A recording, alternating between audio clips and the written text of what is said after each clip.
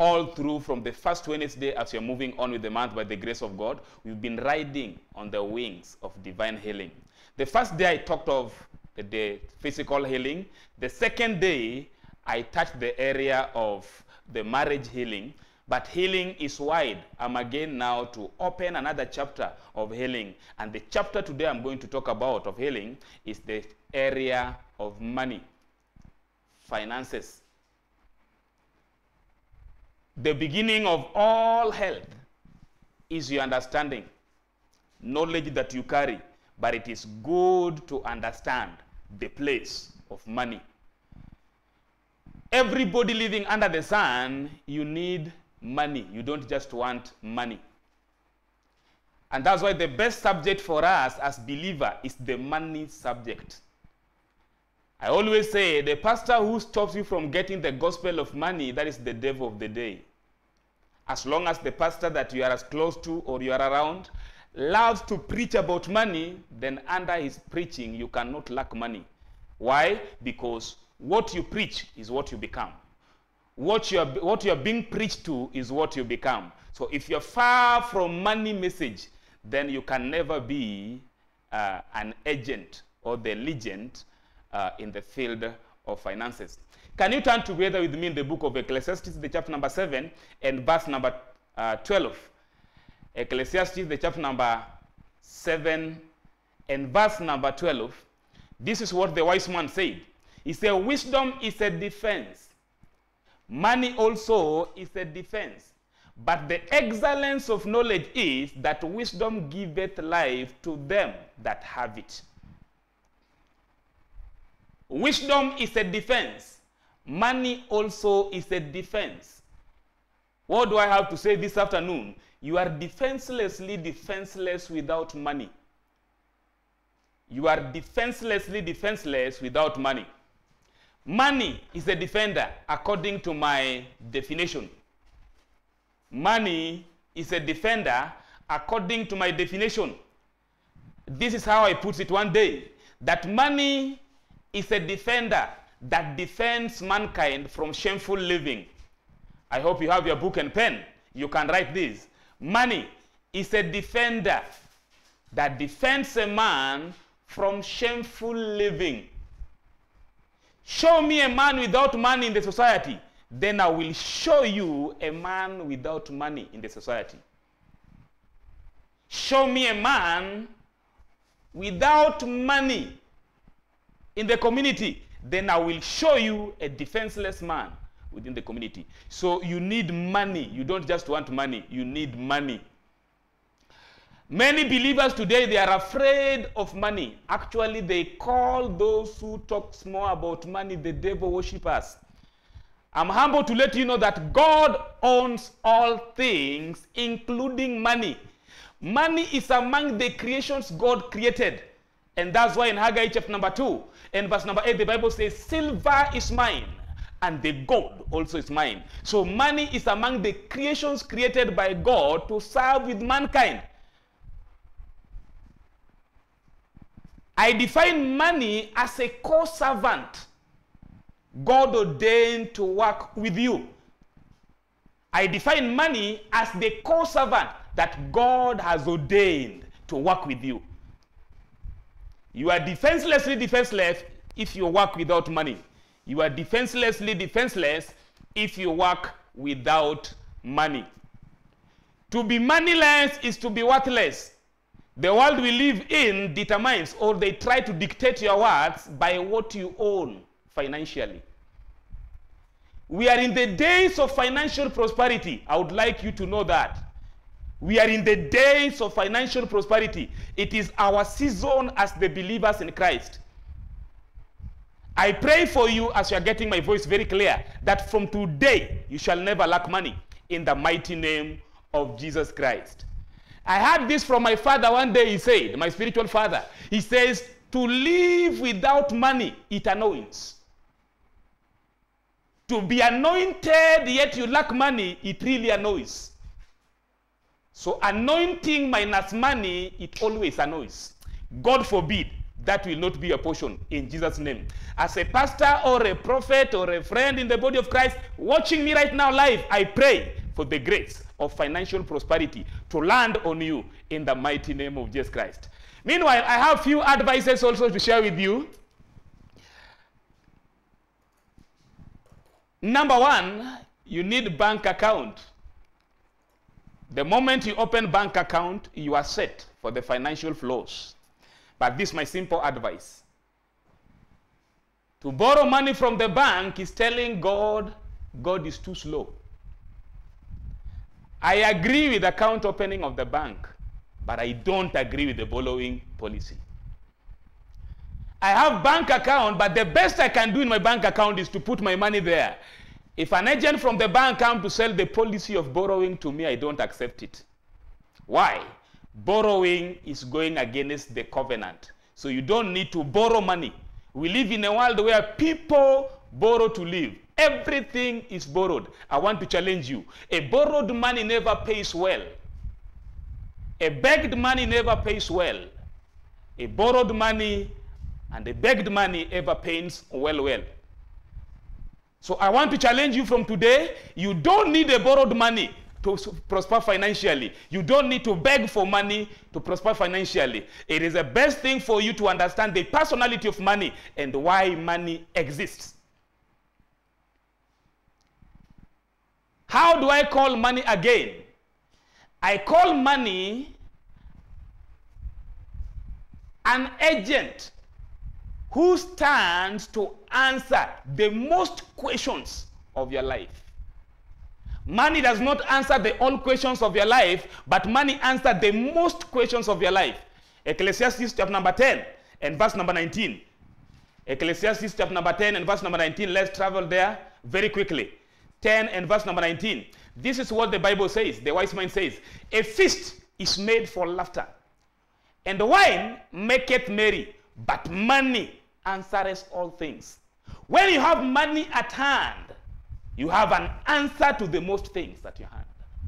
When you have money at your hand, then you have the answer to the most things of life. I pray for you. You shall not lack in the precious name of Jesus Christ. Now, another advice I can tell you in life as you are living, though you need money, but money is not the first thing you need or the first person you need.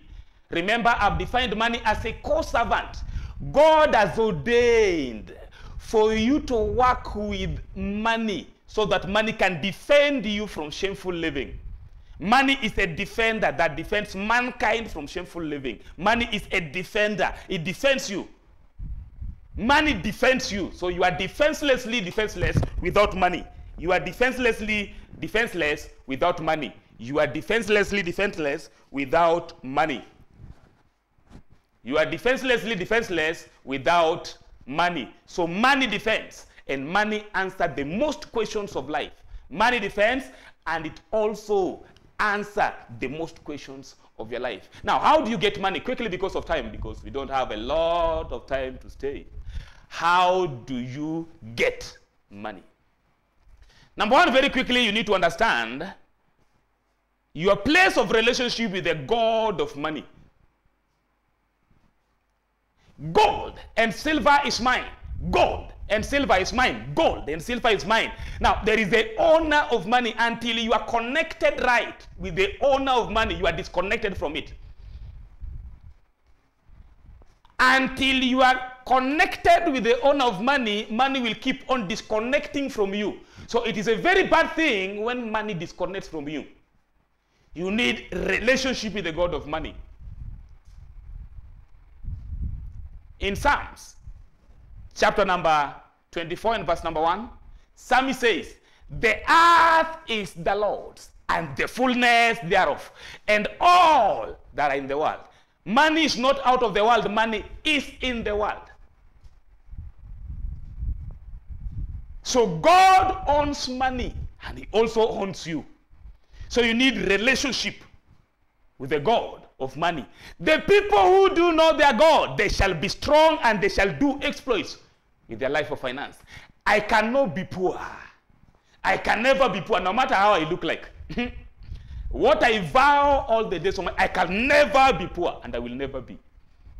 I'm a prosperous agent in my generation, financially. So I want you, someone who is watching me from wherever you are, by the grace of God, as you are sitting under the sound of my voice, you don't need to be afraid of financial prosperity. You don't just need money, you need good amount. Good money.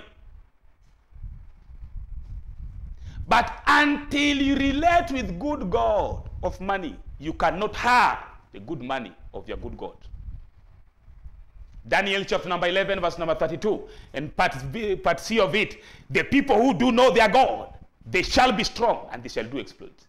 Number 2, how do you get money? Before money lands into your hand, you must understand what I call the power of arrangement. Jesus said you cannot serve God and mammon. Do you know what he was trying to say? He was trying to control the thinking pattern when it comes to arrangement. Many people fail financially, not because of the devil, but they don't know how to arrange the money. We live in the world that is controlled by love, but love only makes a person successful who knows how to arrange himself.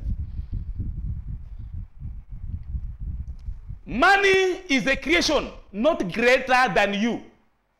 You are greater than money. Remember, money is a co-servant with you, according to my definition. But money should not be above you. You should be above money. You are the Lord over money. Money is not the Lord over you. Money is a co-servant that should serve with you. He is a defender. Money is a defender that defends you from shameful living. What am I trying to say? You need to know how to arrange money. And number 1, as you are relating with God, God deserves the first love. The first love you give to God. Matthew chapter number 6, 33. He says, seek ye first the kingdom of God, which means in your love, first of all, love God with your all. Deuteronomy chapter number 6 and verse number 5. He says, you shall love the Lord your God with all of your heart, not some. A man has some hearts, but God deserves your all heart. When it comes to financial prosperity, you love God first. Love God first. You don't need to give money more time than God when it comes to relationship. Number 2, you need to love yourself. The second love you deserve, the second love. First class love, that is God's love. Second class love, that is your love. First class love, that is your love, the God's love. Second class love, that is your love. I don't love money than myself. I don't spend a lot of time in the field of money than myself. I work on myself because it is through me working on myself I make more money. I relate with God. I spend a lot of my time with God to know how the direction of the day can be. Number 2, I don't spend time in the field of money. I spend time in my own field, making myself. If you don't spend time in your personal love and make yourself, money will break you beyond repair. Money will break you beyond repair. Money will break you beyond repair. So I challenge you right now. First, love God. Second, love yourself.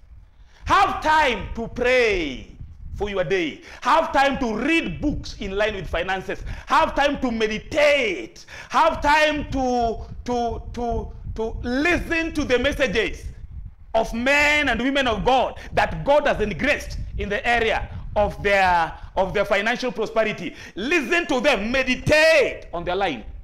Nothing succeeds under the sun accidentally. Financial prosperity is not accidental race. It is not a mistake race. It is a practical race. You have to practically sit down to make things work right.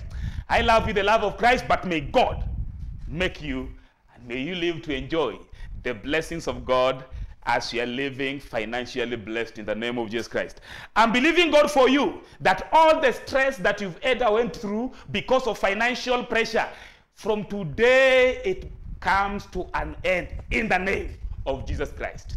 So spend time with yourself. Don't sleep all night. One of my friends one day told me that those who sleep all night, they end up failing all day. So you don't need to be an all-night sleeper to end up an all-day failure financially. You shall prosper financially in Jesus' mighty name. So the third class is what I call the class of money. Money deserves love. The money you don't love cannot work with you. Money deserves love. The money you don't love cannot work with you. Money deserves love. The money you don't love cannot work with you. But money does not deserve the first class love. If you try it there, God will kill you. Money does not deserve the second class love. If you try that, you will kill yourself. Money deserves the third class love. Money deserves the third class love, which means once you've worked on your relationship with God and you've built your own relationship with yourself in your own self-love, I call it so, then now money comes in the third position. It is a good thing when money plays the role in the third place in your life. I'm challenging you, my beloved Christians, because I've seen money making many to run out of the church. Pastor, we are busy looking for money. Let me tell you, in life, relate with God in the first place. Relate with yourself in the second place. And third class, give it to God, to money. So money deserves the third class love. Now, salvation is not against your financial prosperity. That is to say, God is not against your financial prosperity. God knows very well when you lack money, you lack a defender. You lack an answer. So, you need to balance your love. That is the secret to financial prosperity. And what is the base ground for your financial prosperity? Because salvation works together with money.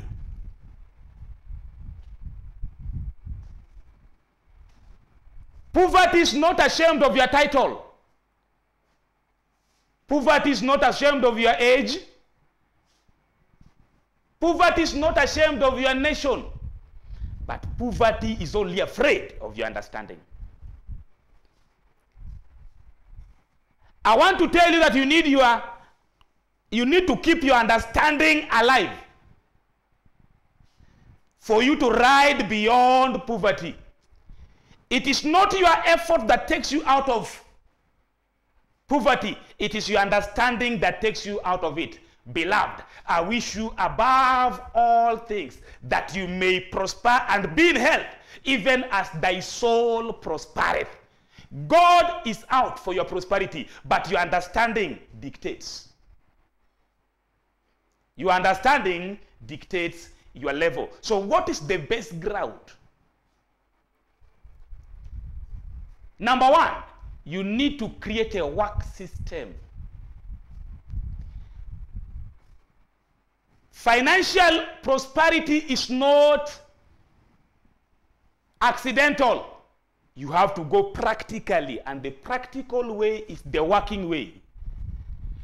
Pastors under the sound of my voice get me very clear. During the time of coronavirus, I saw what I'm talking about. I had a practical experience. While men and women of God who only depend in the church, expecting only offerings and tithes, really suffered. That was the day I realized working is so good. I am working, sir. I'm a businessman. Create a system for service. Don't sit.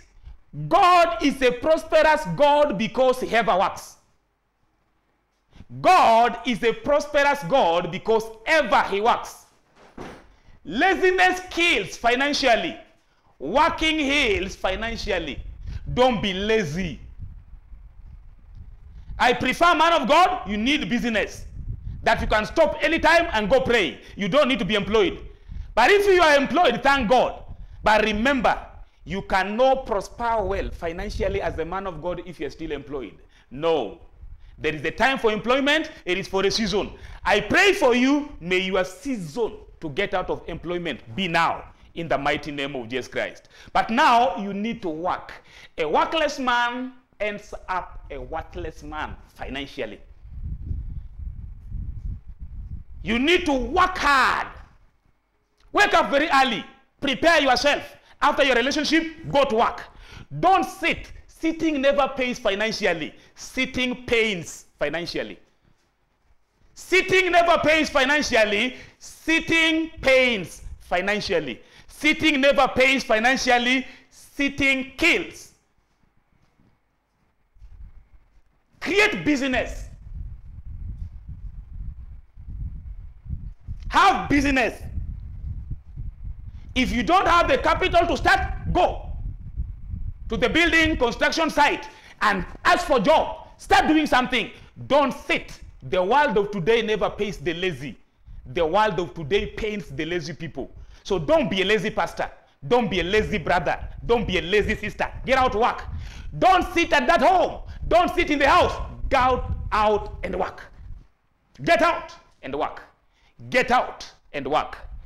Financial prosperity can only be gained by working.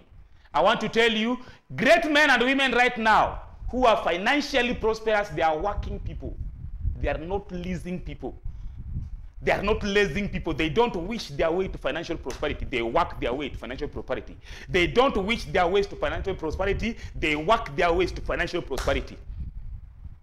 So this lunch hour right now, I'm believing God for the strength to rest within your spirit right now in the mighty name of Jesus Christ. The strength to go for work, receive it in the mighty name of Jesus Christ. And if you are here, perhaps you are jobless, you are believing God for a job before you start your own business, I decree that chain of joblessness is hereby broken in the name of Jesus Christ. To those of us who are believing God for the business breakthrough, I pray that the doors of your business to be opened in the mighty name of Jesus Christ. So serve your world on your way to financial prosperity. Serve your people on your way to financial prosperity. Serve your society right on your way to financial prosperity. Everybody we can call financial prosperous agent today is a worker, is a servant. Show me a rich man who is not a worker. Rich men never sit. I listened to one of my friends and also spiritual father. He said, all night sleepers ends up all day failures. Don't be lazy. Even at night, you can still be working. Let your mind not be asleep. Napoleon Bonaparte one day was once asked, how do you suggest that a person should sleep? Napoleon Bonaparte said, a man should sleep 6 hours, a woman should sleep 7 hours, but a fools are the one only permitted to sleep for 8 hours. I know you are not a fool, you are a wise man. Receive grace to work in the name of Jesus Christ. One of the warning as I'm winding up my sermon this afternoon is that don't despise the day of a small beginning. Let's rush to the book of Zechariah, the chapter number 4. Zechariah, the chapter number 4, as I'm winding up by the grace. Zechariah, the chapter number 4. Quickly, because of time. Chapter number 4 of Zechariah, verse number 10. He said, for who hath despised the day of small things? For they shall rejoice, and shall see the plummet in the hand of Zerubbabel with those 7. They are the eyes of the Lord, which run to and fro through the whole earth. One day, me and my beloved wife, my wonderful wife, we had an appointment with one man of God in the land of Kisumu by the name Bishop Mark Kegoi. I heard of that appointment and I had to tell my wife, join me to this visit. And we happened to meet with him in his hotel, somewhere here in Gambogi, in Vihiga County. And I really had a desire to hear the word from this man of God. So when we had time with him, I was praying, Lord, let this man speak a word that will change my life. And the man decided to share with us. He shared with me 2 secrets of life. He said there is a time he was training in ministry. There was no money, but the burning desire was there to serve. He wanted a lot of money. Then he went before the Lord with his hands and said, Lord, I pray, bless the works of my hands. As she was talking, I was listening. My wife was quiet, and I said, this is my word. But in the process of our talk, Bishop said, the only thing you don't need, my sons, to do, don't despise the day of a small beginning. 2 words made me to change my thinking pattern, my mind setup. I realized that God needs to bless the work of my hand. So it is the work of your hand that causes you to be a blessed man financially. And he said, don't despise the day of small beginning. I said, wow, is this the secret of this man? Okay. Now I went back to my house. In the corner of my prayer room, I said, Lord, I pray, bless the works of my hand. But I remember the word that he said, don't despise the day of small beginning. Nothing that is said to be great that starts big. I always said, if you want to start a business, don't start a bigger business than you. You better start small things that you are bigger than and grow it up. Don't despise the day of small beginning. The reason why many people run to bank, they want to start what is bigger than them. I refuse that. I would rather sink without a borrowed money than flying with it. I don't despise my small beginning. I appreciate my small beginning. I give God thanks for my small beginning and thank God for where I am today. Thank God for where I am right now financially. I pray for you. If you have the vision to start the business, don't start what is bigger than you. Start what you are bigger than and grow it up. Faith grows small by small. So small is the language of faith. Small is the language of God. Don't be afraid of starting small. Start what you are bigger than. Don't start what is bigger than you. No. By the grace of God, I have good news for you. I know you might be jobless, you need a job. I know you need financial breakthrough. You need a miracle as I'm talking.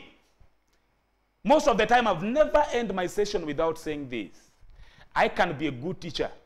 Thank God you've heard the revelation from my voice and from my spirit. I am a good preacher, I know that. But the only thing I am not a good in doing, it is a good savior. Jesus saves. He saved me. You are not saved if you are not saved. He says, when I call today and I knock at your door, please open up. Don't harden your heart. Let me tell you, the greatest miracle you need today, my sister, my brother, wherever you are, the greatest miracle you need is the miracle of forgiveness of sin. Sin is a burden in the heart, a heavy load. Sin, you cannot be in sin and shine. Anytime you are a sinner, you sink down. One of my bishops used to say, when you sink down, you stink down. So sin will lead you to a sinking platform. And when you are sinking, you will start stinking soon. I want you to get out of that stinking stage by giving your life to Christ. I'm a good preacher, a good teacher, but not a good savior. Jesus is the good savior, the great savior. Are you tired of that sin? Are you tired of that torment? Get yourself out, because it is your personal responsibility to accept Christ. The wise man says, as many as have received him, to them gave he power to become his sons. John chapter number 1 and verse number 12.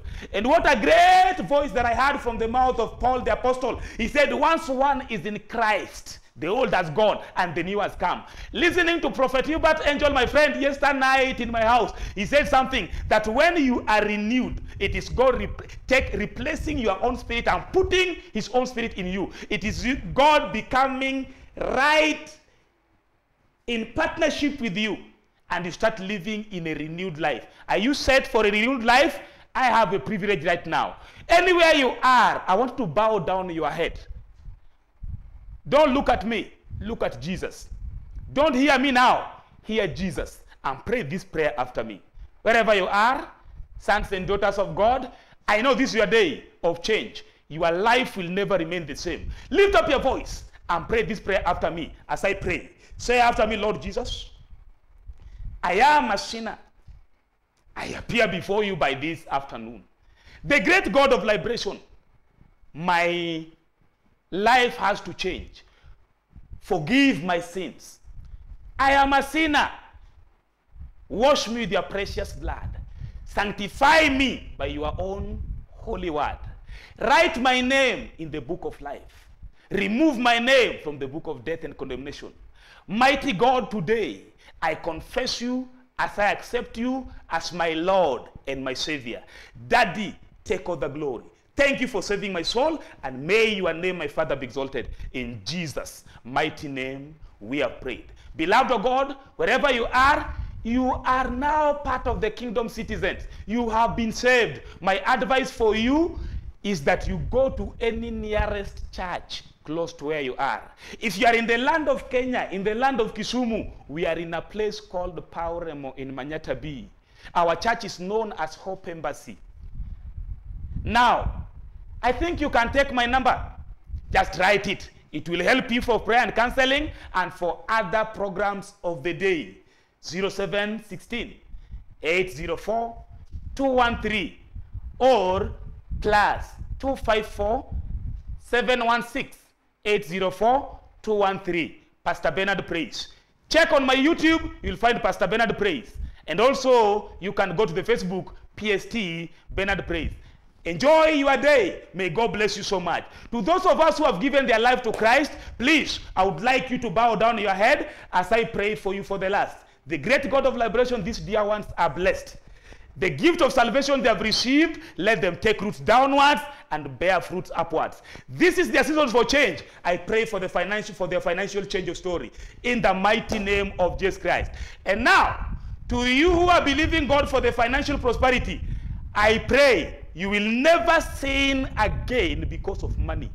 You will never lie or commit adultery again because of money. No man shall ever jump over you to waste you because of money lack. You are prospering financially.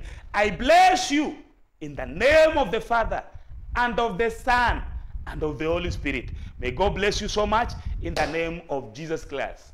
In Jesus' blessed name, we pray and believe. God bless you. Let's meet next Wednesday, a time like this, in Jesus' mighty name.